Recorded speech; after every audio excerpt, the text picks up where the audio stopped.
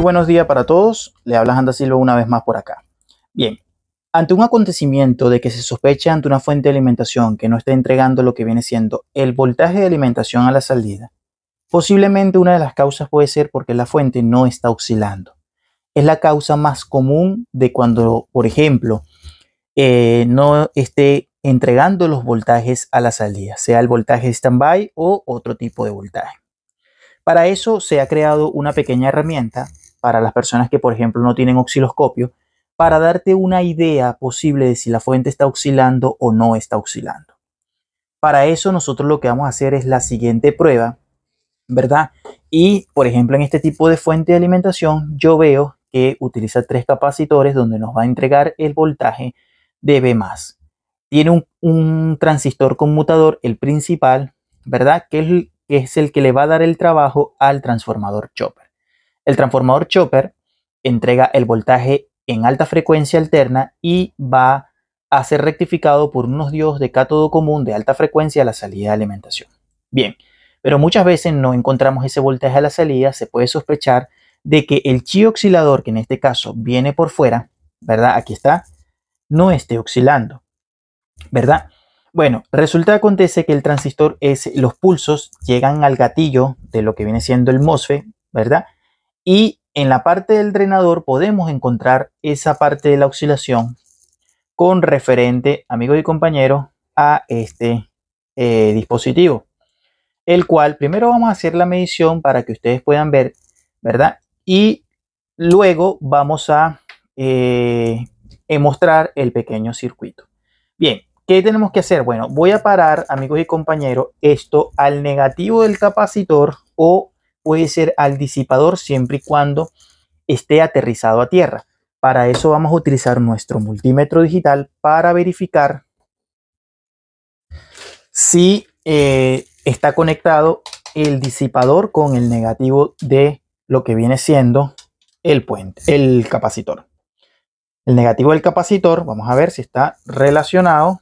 Aquí, por ejemplo, tenemos el surtidor y no me marca, a ver, ahí sí me marcó. Bien, me marcó continuidad, lo que significa que está en relación el propio disipador con el negativo del capacitor.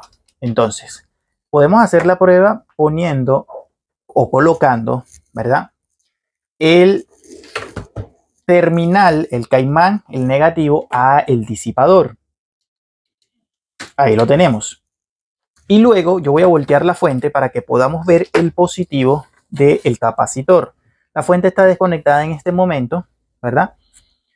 Aquí tenemos, bueno, aquí tenemos el negativo que nos va a servir ya porque el disipador tiene relación. Entonces me interesa es enfocarme básicamente ya luego en lo que viene siendo el drain acá, en esta zona. Fíjate que ahorita esto me acaba de encender un poquito. ¿Por qué? Porque posiblemente, amigos, esté cargado todavía el capacitor.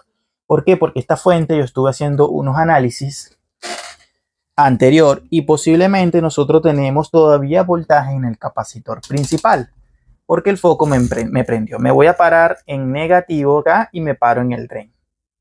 Efectivamente tengo 287, es decir, el capacitor está cargado todavía. Esos son el tema de los peligros de no descargar capacitores electrolíticos. Muy bien. Entonces, yo voy a apagar la luz, amigos y compañeros, en este momento, para que ustedes puedan ver que efectivamente ustedes puedan ver lo que viene siendo el componente que está acá. El componente que está acá adentro es un foquito de neón. Entonces lo que voy a hacer es sencillamente, voy a prender acá un poquito, pero voy a apagar la luz principal. Muy bien.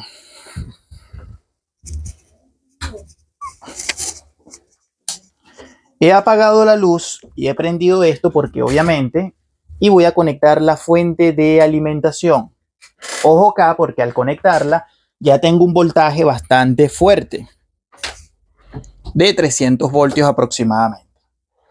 Muy bien, la he conectado y me voy a parar en lo que viene siendo, con mucho cuidado porque está oscuro, amigos, el drenador.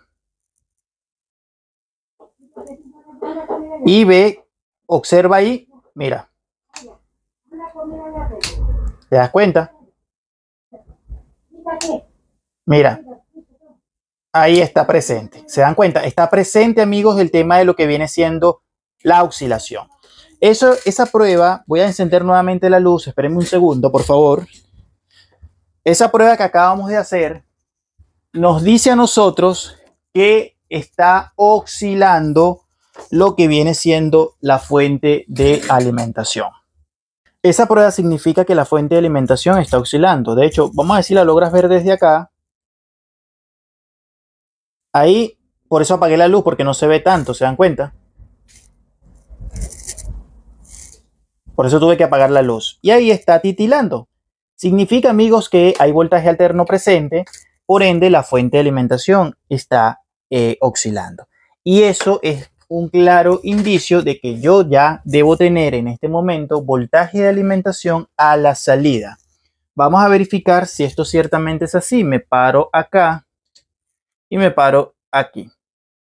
Vamos a ver si puedo tener el resultado y tengo 12 voltios. ¿Se dan cuenta? 12 voltios. Eso ya con esta prueba hemos podido darnos cuenta que sí, efectivamente ahí está oscilando la fuente. Al estar oscilando hay conmutación, hay transformación y hay rectificación.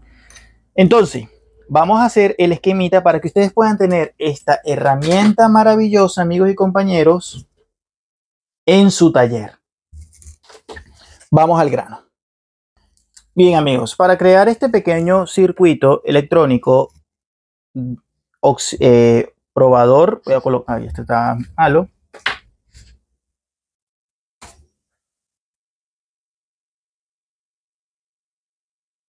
Probador de oscilación.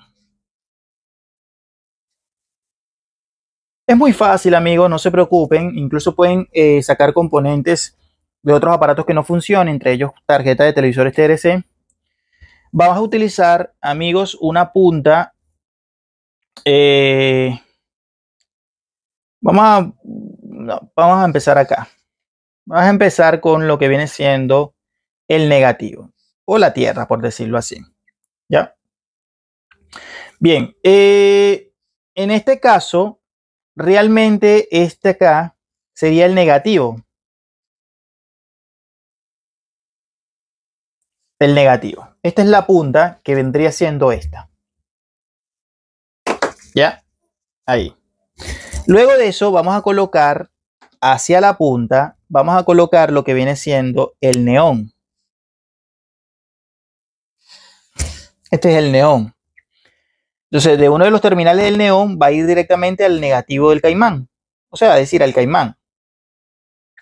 Pero luego, del otro lado del neón, vas a colocar una resistencia, ¿verdad? Que puede ser entre 10 kiloohms a... Puedes ponerle una también de 15. O una de 8 también. Entre estos valores cercanos, ¿ya? Para proteger al neón, para que él no sufra los cambios drásticos de la electricidad con referente a la prueba. Bien, y luego de la resistencia del otro lado vas a colocar un capacitor seco. Y de ese capacitor seco va a ir una punta de prueba. Muy bien, entonces el capacitor podría ser, generalmente se puede utilizar uno de 830 o uno de 630 voltios entre 104 nanofaradios a 106. ¿Ya? Esos capacitorcitos marrones, por ahí tengo, me parece. Voy a buscarlo, espérenme un segundo, por favor. Aquí tengo uno, me parece, de hecho, para mostrártelo.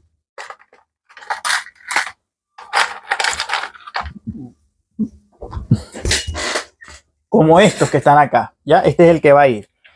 Entonces, de esa punta sale otra punta, o sea, es decir, de la punta o de los terminales del capacitor sale una punta que vendría siendo esta. Entonces, este capacitor está metido dentro de esto. Yo le abrí un huequito y saqué el negativo por ahí que vendría siendo la otra punta. Ustedes se la tienen que ingeniar y ahí le pones un poquito de pega ¿verdad? O lo dejas así para que pueda verse bien. ¿Ya? Entonces, este vendría siendo el negativo, ¿verdad? Y este, por decirlo así, es como el positivo, aunque realmente al no tener polaridad establecida, no importa. ¿Ya? Bien. Entonces, ¿qué hace acá la resistencia? La resistencia es un protector o protege a lo que viene siendo el neón para que no se sienta afectado. No es que el neón se te vaya a quemar en el momento. Coloca la resistencia para protegerlo, ¿verdad? El capacitor elimina parte del voltaje DC y deja pasar alterna para verificar precisamente el tema de lo que viene siendo la frecuencia. Ahí estamos. Espero te haya servido esto, amigos y compañeros. Este pequeño probador, una herramienta fabulosa para tener en el taller si no tienes osciloscopio. Siempre pensando en todas las personas allá para que, bueno, algunas personas no pueden contar con osciloscopio por el tema de que algunos son muy caros, ¿verdad? Pero bueno, te sirve para mientras tanto, te lo digo, a veces ni siquiera yo utilizo el osciloscopio, utilizo este. Y ya digo, ahí está oscilando, entonces el problema no es por tema de oscilación, puede ser un problema de que haya un corto en la salida o una resistencia se abrió en el paso y ya está pasando el voltaje. ¿Me explico? Bueno amigos, muchas gracias por tu apoyo, vamos del otro lado y bendiciones.